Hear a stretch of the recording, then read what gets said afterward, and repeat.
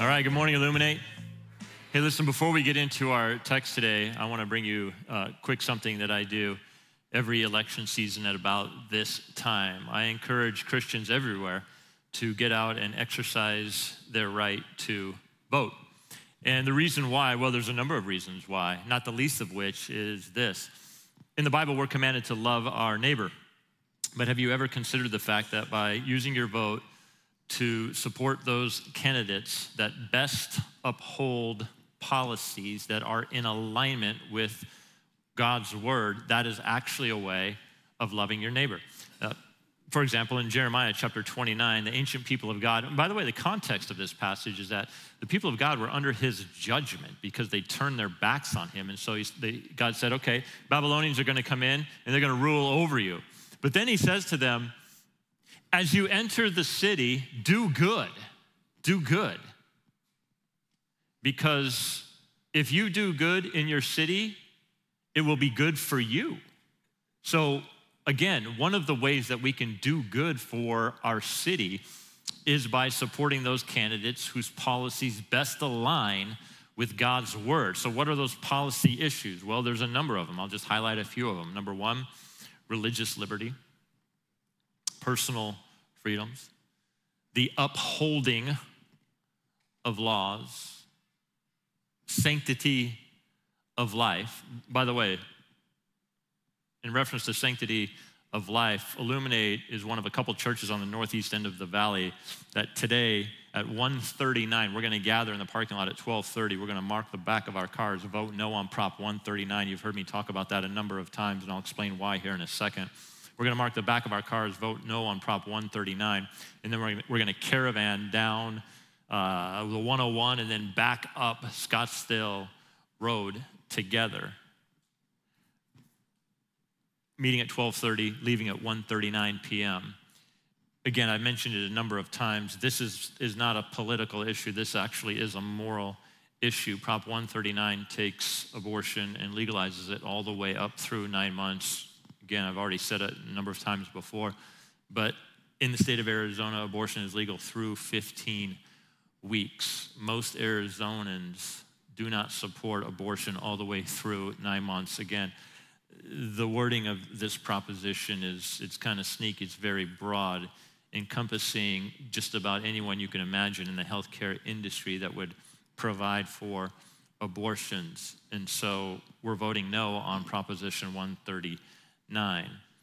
But to use your vote to select candidates whose policies best uphold what the scriptures teach is a way of loving your neighbor. That's why I encourage all Christians everywhere to get out and to vote. If you need some help, Center for Arizona Policy has done an amazing job. If you go to their website, Center for Arizona Policy, they've actually asked the specific candidates here locally questions, and then you can read their responses to gauge how they align with what the scriptures say and with what you believe personally as a Christian who does believe in the truth of God's word.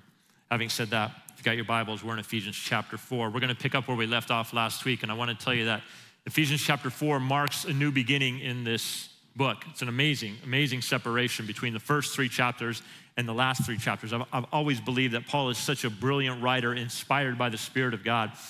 The first 3 chapters contain theology. It's great theology explaining who God is and who we are in Christ.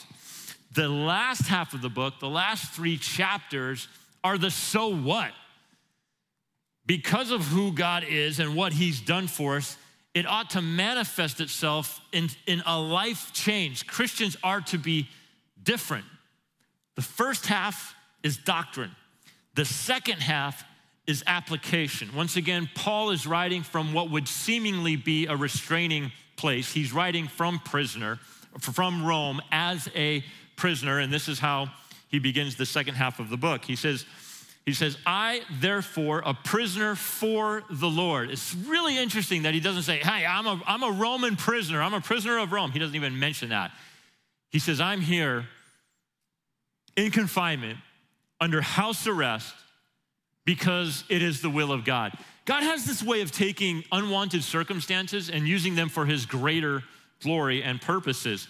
Certainly from a human perspective, people will look at Paul and say, it's horrible to be you. Paul would write 4 letters from his confinement.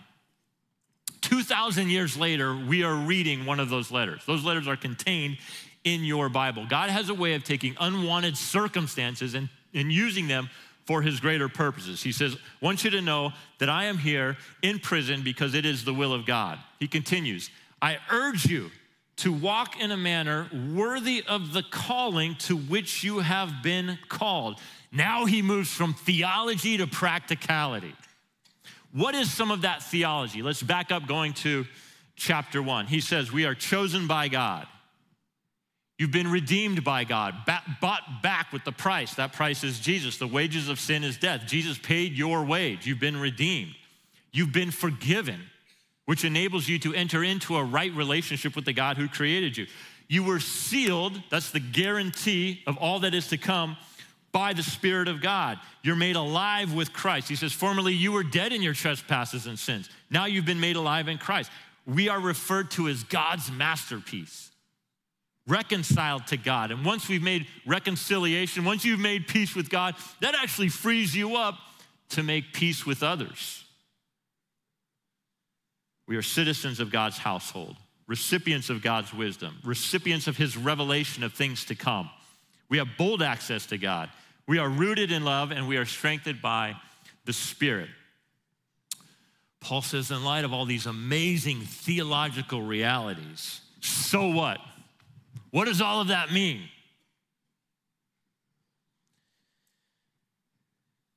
Walk in a manner worthy of the calling to which you have been called. Christian, you actually have a divine calling on your life. This is the very reason why you are on this planet, for God's greater purposes.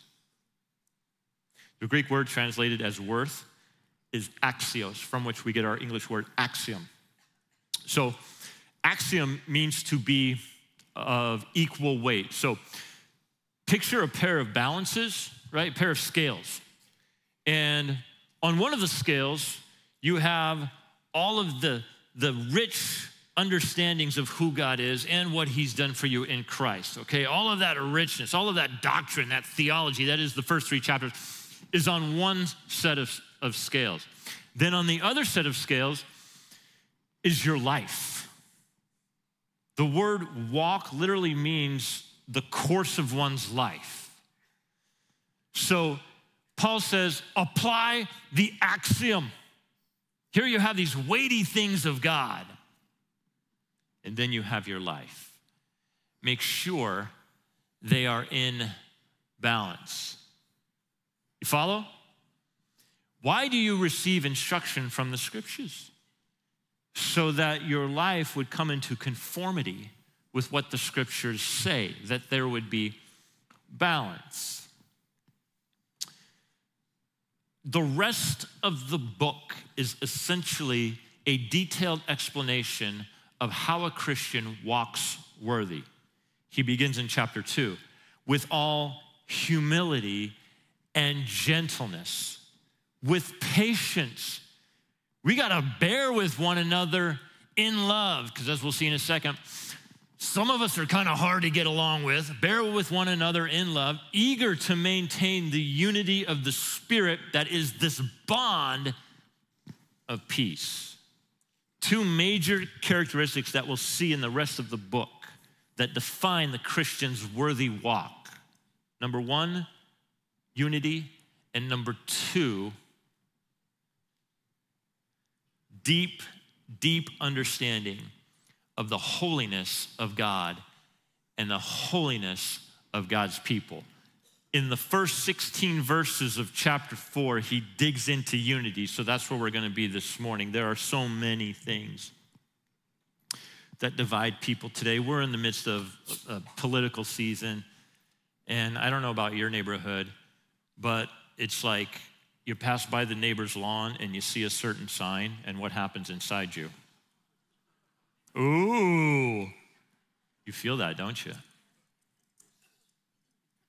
Okay, like whatever side of the line you're on, all right? You walk by and you're kind of like, I didn't know that. Guess there won't be any more play dates.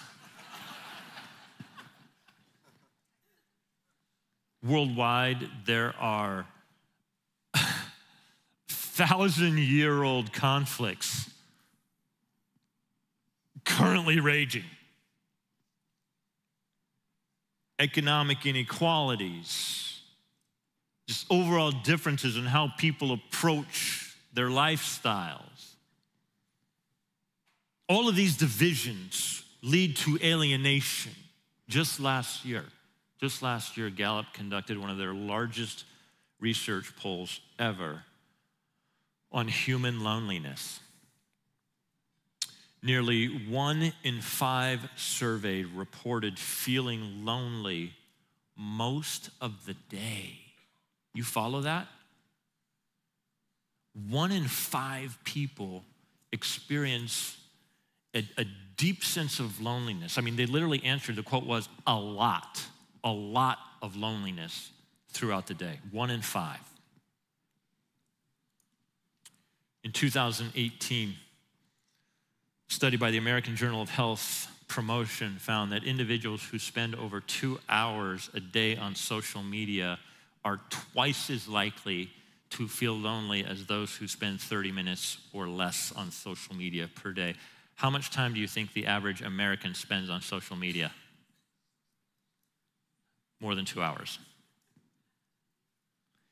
All of this unrest and division leads to alienation.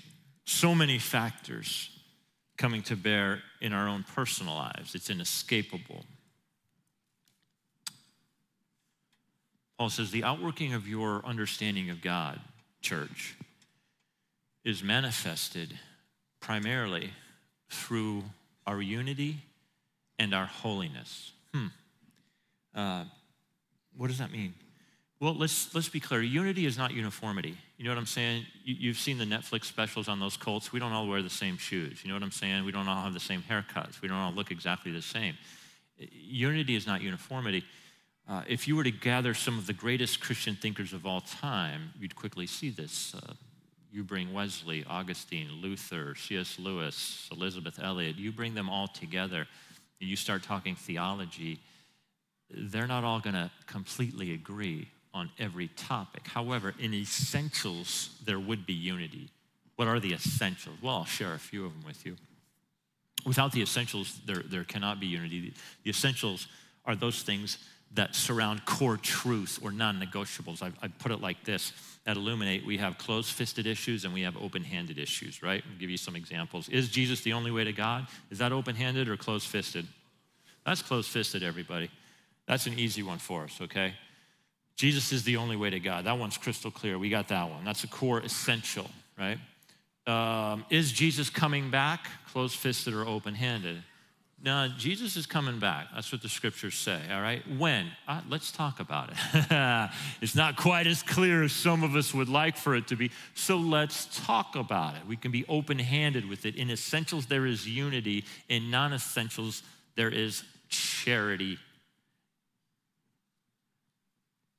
Unity is not complete uniformity, but unity does surround core truths. And what's interesting is that Paul says in order to have unity, not only must you have core truth, but you also must have character. It's no accident that he begins with the character quality of humility. It's essential. With all humility and gentleness, he says in verse 2, with patience, bearing with one another in love, eager to maintain the unity of the Spirit, with all humility and gentleness. Here's what's really radical. When Jesus describes himself as being gentle and lowly, he's using the verbiage of humility. And in the first century AD, humility was a vice, not a virtue. It's like if you said, hey, I'm humble, you would be marginalized. The word wasn't even used that often because it wasn't something that people wanted in their lives.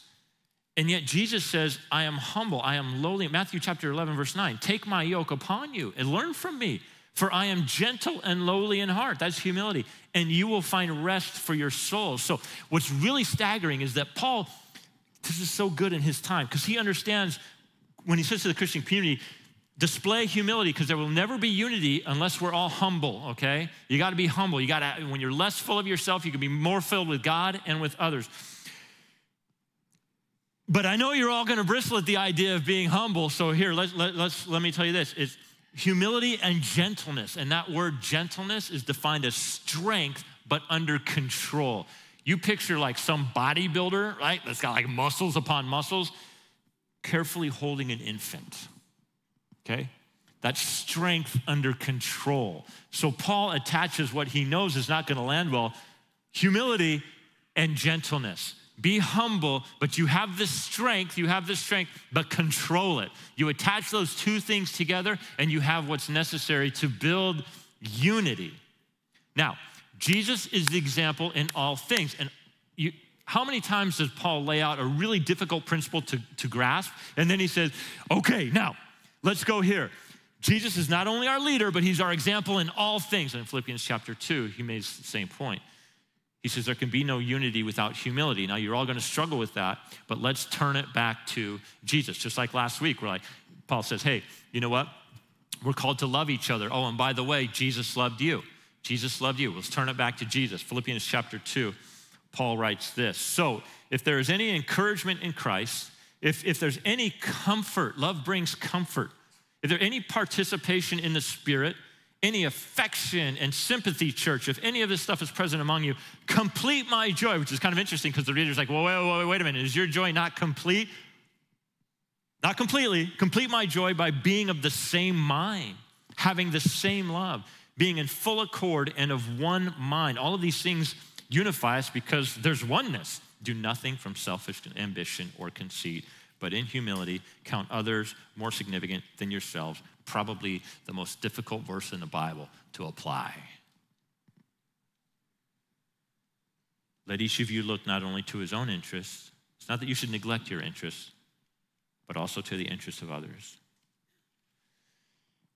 How does this start? Well, it's an attitude that begins in the mind. Have this mind among yourselves. Okay, I can have the mind, but I need a little more help. Well, you got it. It's yours in Christ Jesus. Now let's talk about Jesus, who, though he was in the form of God, did not count equality with God a thing to be grasped. He was in the form of God. He's talking about the pre-incarnate Jesus who was involved in creation. With all the rights and privileges of deity that he had, at one point, he did not consider equality with God something to be grasped. But he emptied himself by taking the form of a servant, being born in the likeness of men. This is what Christians refer to as the incarnation. You like your chili con carne? What is that? Chili with meat. Carne is flesh. Jesus takes on flesh. Leaves his heavenly place, sets aside his privileges of deity, not considering equality with God something to be grasped, empties himself of those things. How so? By taking the form of a servant, humanity, a man, comes in the flesh. That's humility. It's like when the king takes off his crown and puts on the poor man's robes. That's humility. And for the purpose of serving others. But he emptied himself by taking the form of a servant, being born in the likeness of men, and being found in human form. John chapter 1. In the beginning was the Word, and the Word was with God. That's all the language of Genesis. The reader's like, in the beginning? Oh, that's Old Testament language when God created the world. Yeah, in the beginning was the Word.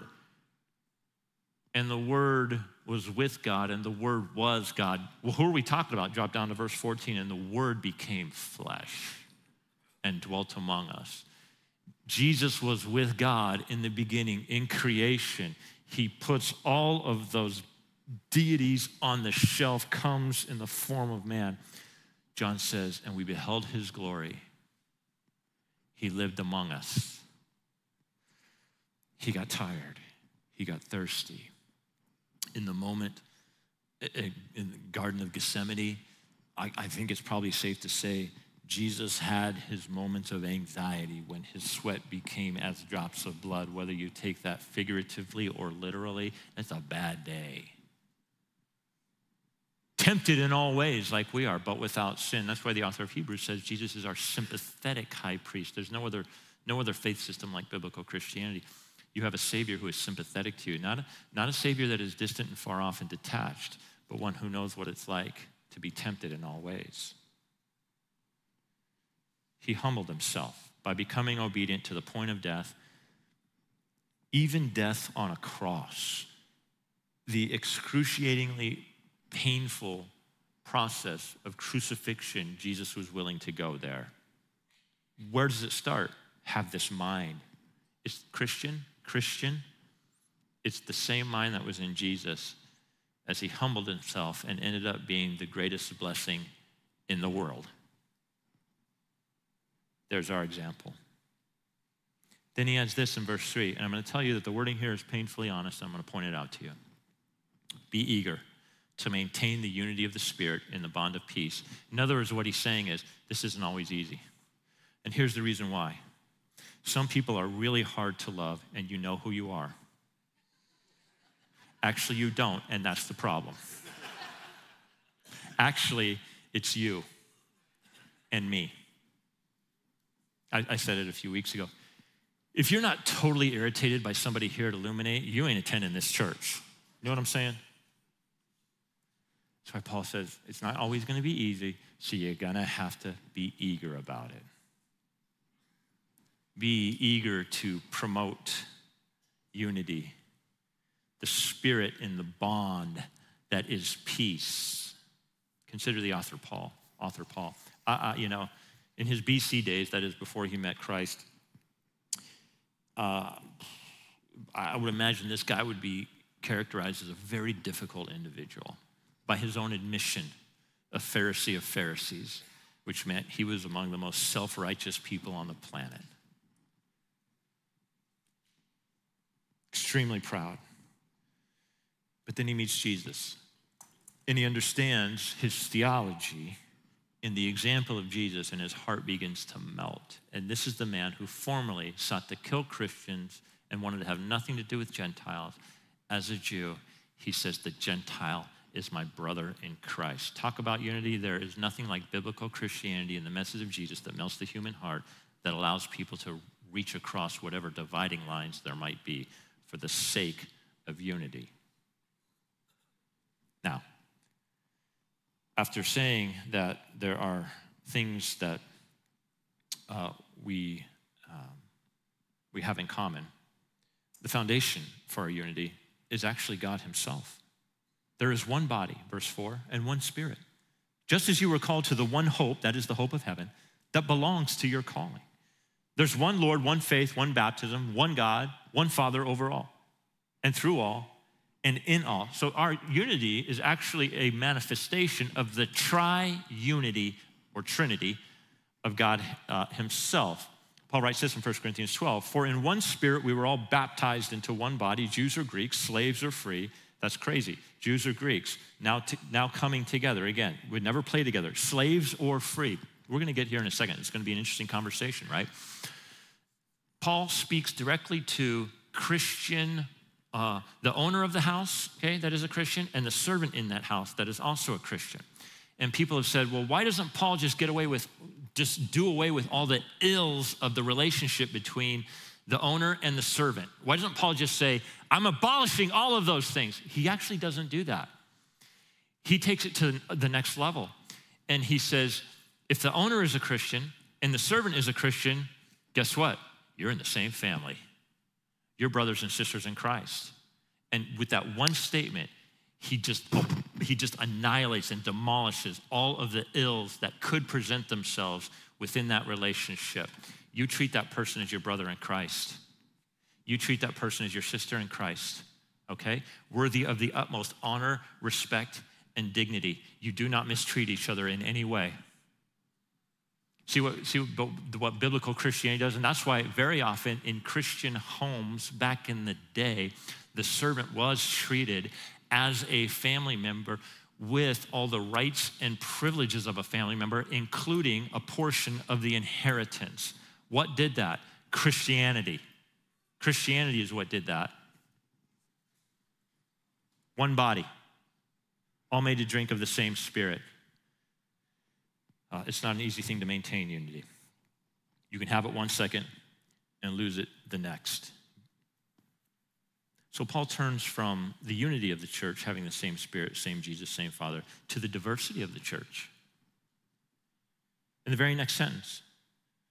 And even in this diversity, God means it to promote unity. Watch this, verse 7. But grace was given to each one of us according to the measure of Christ's gifts. So Paul has been using the word all corporately, but now he individualizes it and he uses the word each, making it personal, okay? And he's about to say, each of us, we're not all the same. We don't all have the same gift mix. We don't have the same passions and skills and abilities, okay? In the body of Christ, we're not all exactly the same.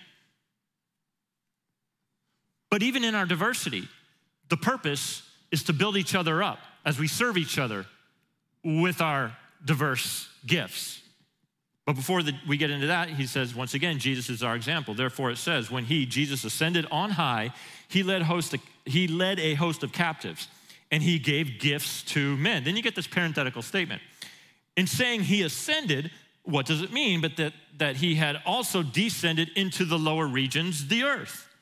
He who descended is the one who also ascended far above all the heavens, that he might fill all things. What's he talking about? He's talking about that time period, it's mentioned in 1 Peter chapter 3, between the death of Jesus, his crucifixion, and his resurrection, that 3-day period. Have you ever wondered, what did Jesus do during that time period? Well, 1 Peter 3 says, and this is how the early church fathers understood it, that he went to Hades, or the grave, or Sheol, and he proclaimed victory over death.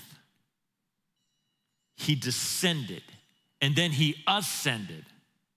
But what's really interesting is that this is actually a quote from Psalm 68, and I think herein lies the interpretive issue. In Psalm 68, God is described as going before his people in battle and winning. And as a result, the people give gifts to God. I think what Paul is doing is he's talking about the gifts that God has received. Now God is now giving these gifts to his people. And he gave the apostles. That's one gift. And then he gifted his people prophets. Who are these? Well, we talked about them a few weeks ago. These are the men who received the word of God and wrote them down for our instruction. They are the foundation, Paul says. The scriptures are the foundation for everything we do at Illuminate. Then he gave evangelists. The title of evangelist is a very noble one, and I'm going to tell you right now that in this day and age, these are the people that have tremendous courage, because our culture does not like to be told what to do or how to do it. Certainly people do not want to be told that there's anything wrong with them. And the heart of the gospel is this: there's something wrong with you and me. We need a Savior. What do we need to be saved from? Well, a few things. An eternal separation from God, that is in and of itself hell. That's why Jesus talked about hell so much. You can't appreciate your salvation fully unless you understand what you've been saved from. That's why Jesus talked a lot about hell. That's one thing. But secondly, you need to be saved from yourself. We make lousy gods. That's not a message everybody wants to hear. The other side of the gospel is you're loved more than you know. You're worse than you think, and you're loved more than you know. It takes great courage to step into that space and have those conversations with people. And even though we might not all have the gift of evangelism, we are all commanded to share our faith. Next, God gifts the church with shepherds and teachers. I think these two go together because the Greek word for shepherd is translated as pastor. That's what pastors do. They shepherd the flock. What does the flock need? They need to be led. How do you lead them? Well, you feed them, you guide them, you protect them, you care for them. One of the primary ways you do that is by instructing them in the Word of God. I said it 10 million times. I'm up here and I'm like, Jason's opinion doesn't matter. What we want to get at is the author's original intent when he was inspired by the Spirit of God and wrote the words of God, because those words are going to bring us life. We teach the scriptures. 3 times Jesus told Peter, feed my sheep. Peter, feed my sheep. Peter, feed my sheep. This is the work of a shepherd. Lead them well. I think perhaps, I think so. I think probably the greatest need the church has is to understand the scriptures rightly. It's what Paul writes to his younger protege, Timothy, and he says, Timothy, be diligent, work hard, present yourself approved to God. Yeah, in what way? Well, as a workman who need not be ashamed, because you can handle accurately the word of God, because this is what it means to shepherd the people of God. Now notice the purpose of these gifts, verse 12. To equip the saints for the work of ministry, for building up the body of Christ. This is discipleship. God has given each one of us different skill set, different passion, different gifts, so that this thing can be built and it can grow and it can be healthy. Again, you've heard me say many times, Illuminate is just like any other church in that we are healthy only to the degree that you all are plugged in and exercising your spiritual gifts and serving those around you. Now, let me be quick to add this. Draw the lens back for a second. He begins by saying, we're after unity here. Unity is one of the hallmarks of good theology, okay? Now, what's interesting is that as we have sort of the same Lord, the same Jesus, the same Spirit, all this stuff, and then all of a sudden, he's unity, unity, unity, and then he says, all of a sudden he says, diversity, diversity. We're not all the same. God has given us different gifts, okay? So how brilliant is God, right? Unity is not uniformity. In the midst of our unity, there is tremendous diversity, but that diversity is meant to be used to build up the church. I need what you have. You need what I have. But if we're not entering into that space where we're using what God has given us to serve one another, we will not be built up. See, look, he tells you, all of this is to equip saints for the work of the ministry. We want a lot of ministry work around this church. Verse 13, until we all attain to the unity of the faith and of the knowledge of the Son of God, to mature manhood, to the measure of the stature of the fullness of Christ, so that we may no longer be children tossed to and fro by the waves and carried about by every wind of doctrine, by human cunning. So when we serve one another, we're actually helping each other mature.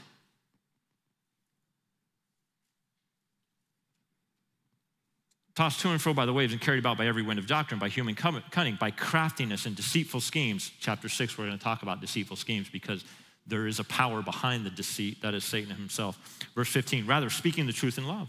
We are to grow up in every way into him who is the head, into the Christ. One of the reasons why people are stunted spiritually is because they're in isolation from the body of Christ, from whom the whole body, joined and held together by every joint with which it is equipped, when each part is working properly, makes the body grow so that it builds itself up in love. No one gift is any more important than another. If you have a visible upfront gift, God bless you. Use it. If you have a gift that isn't so visible, you are essential. Elsewhere, Paul talks about gifts as being distinct parts of the human body. He's like, some of us are eyes, some of us are ears, right? If the whole body was an eye, what would that be like? That'd be kind of grotesque. If the whole body was an ear, that would be grotesque. We need the diversity, right? So that we can all grow up together and be mature. When you wake up in the morning, you look in the mirror, and you spend time on your face, your hair, there are other parts of your body that you just kind of cover up and you don't think twice about, right? They are no less important, and I'll prove it to you, okay? Anybody here ever been constipated? Don't raise your hand. Yeah, there are body parts that you're like, oh, I kind of forgot about that, but now I'm thinking about it a lot. You follow? Every part is important. What's your part? If you don't know, we can help you. We have a little class called GPS, Gifts, Passions, and Skills. But here's where I would encourage you. This is Serve Month. This is Serve Month. And one of the great ways the world understands the importance of the church, our unity, the diversity within, is when we go outside of these walls and we serve in our community. You know, it's kind of that idea where, and I've literally been told this, it's like, well, Illuminate, yeah, they're okay. Certainly don't agree with everything Jason says, but I'm glad that church is here. I'm glad that church is here. You know, because they're feeding the homeless 6 days a week. Yeah, I'm glad that church is here. You know, they're stepping into some really difficult and dark places through their partnerships, which you all help support through your generosity. Areas of addiction and recovery. Celebrate recovery here on Friday night. You want to come and meet some really cool people? Stop by. So I don't agree with everything, but you know what? I wish we had more Christians like them. Follow? See, this is how the church is built up, but this is also an attraction to those who are not yet with us because we exist for those who aren't yet here. We want more of them to be more of us, so there's more of us to reach more of them. You got it? Yeah, that's what it's about. Yeah. Stop by the tent. Call the office this week. We'll give you all the details on how you can employ your gifts.